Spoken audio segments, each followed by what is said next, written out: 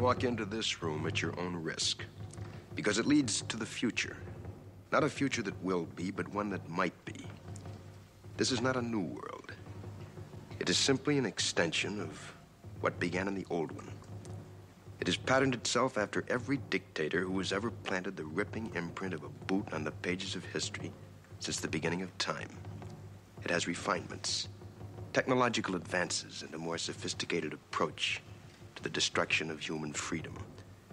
But like every one of the superstates that preceded it, it has one iron rule. Logic is an enemy and truth is a menace. Any state, any entity, any ideology that fails to recognize the worth, the dignity, the rights of man, that state is obsolete. A case to be filed under M for Mankind in the Twilight Zone.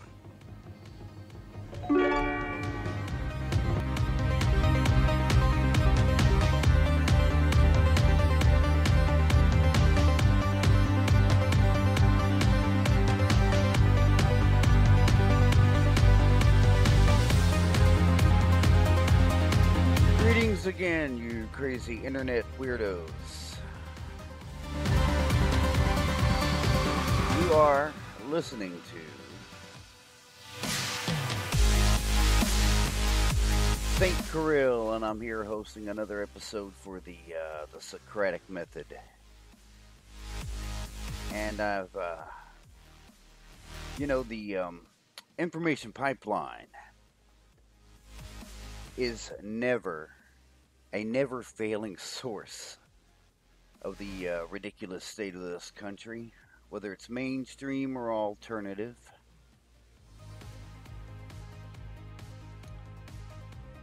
And as always, I've found a couple more things that are really ticking me off, I'll tell you. But foremost, I wanted to talk about a filed under the News of the Weird section in Windsor, Vermont.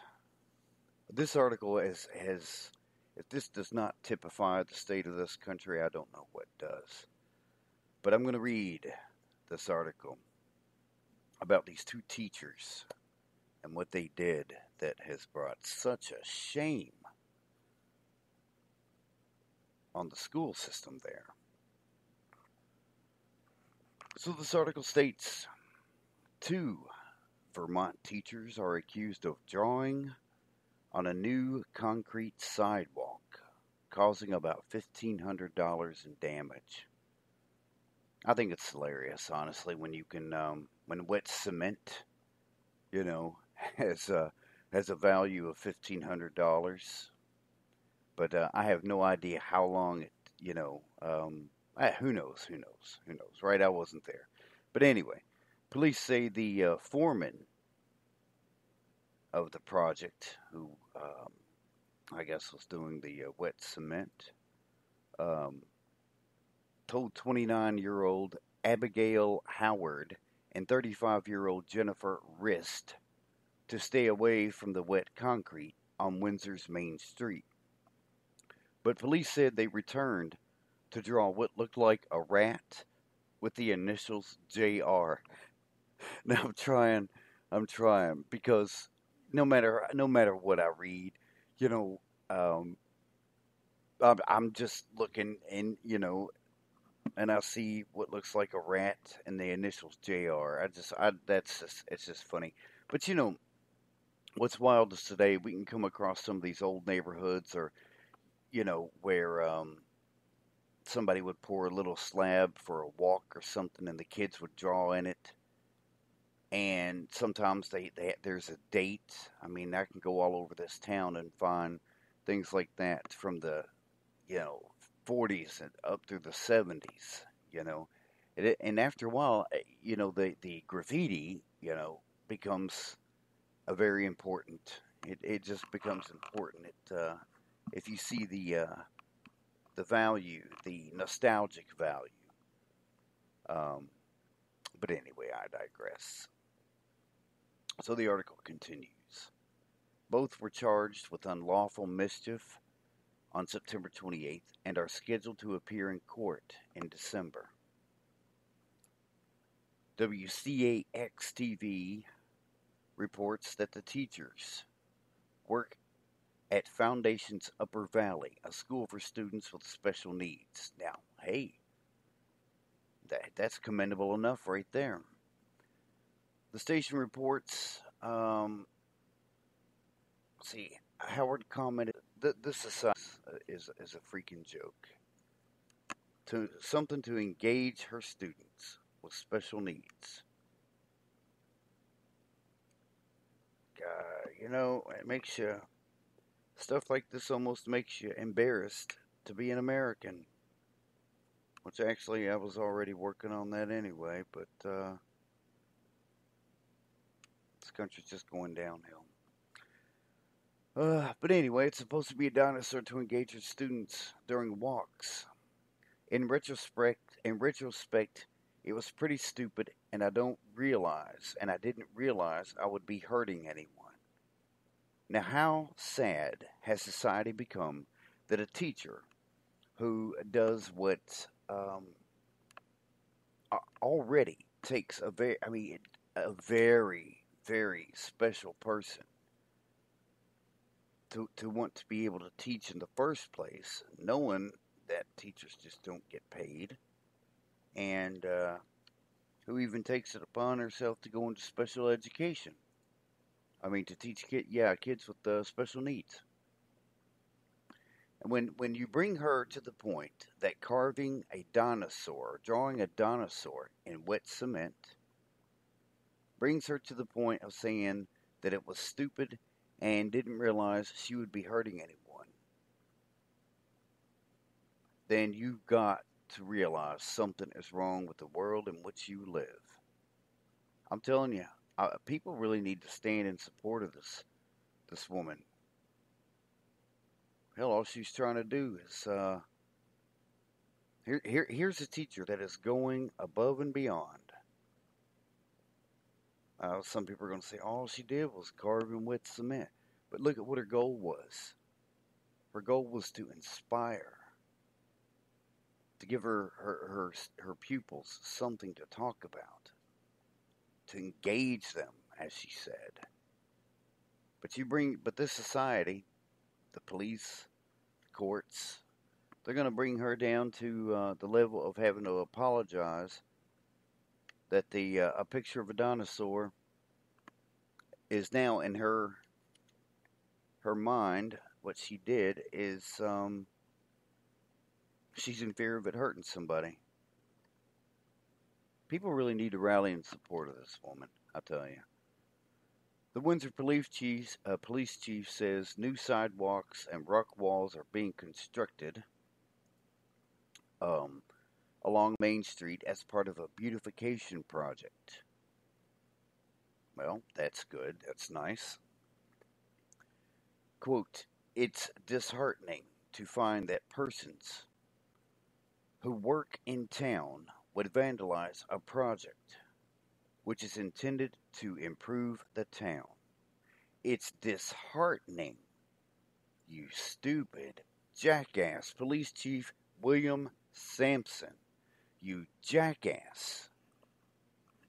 It's disheartening when you're trying to quell the creativity of someone who dedicates her life to teaching children with special needs. You jackass.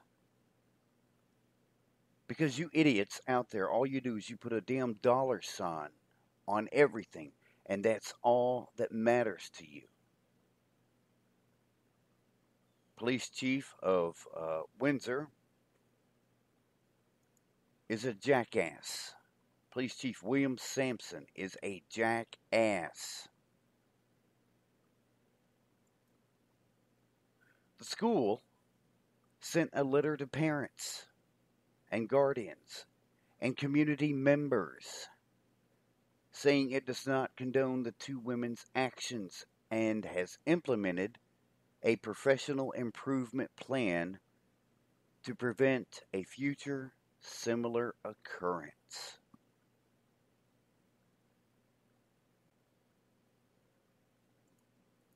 You get what I'm saying there? The school's going to send a letter home because 2 teachers are responsible for drawing a picture in wet cement.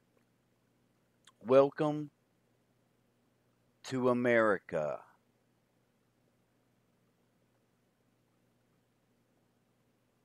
This is the most ridiculous bullshit. And now I've got to click explicit, but because too many people get too offended, bullshit shouldn't even be. It's whatever. But yeah, this is what happens when I see this kind of crap going on in the country. They may as well be declaring a war on art again.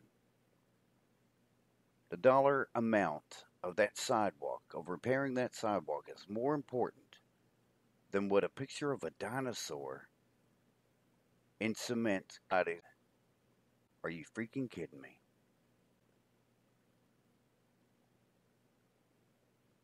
What's happened to your country? What's happened to your rights as a person?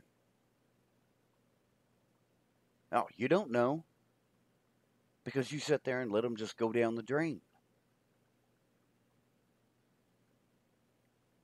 What are you doing? What are you going to do? I can't express enough when I say to people that infamous Socrates quote, "Be the change you wish to see in the world." The problem is too many people sit around waiting for somebody else to pick up the slack.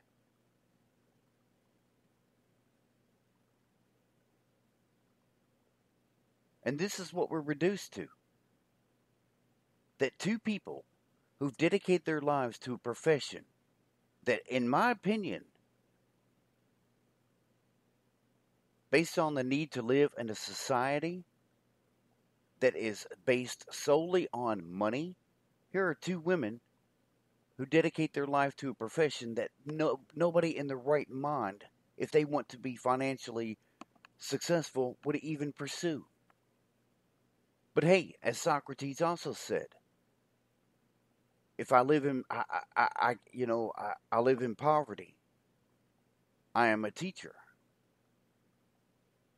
No one who dedicates their lives to education is going to be super rich. And if they are, then you need to think about what they're selling you.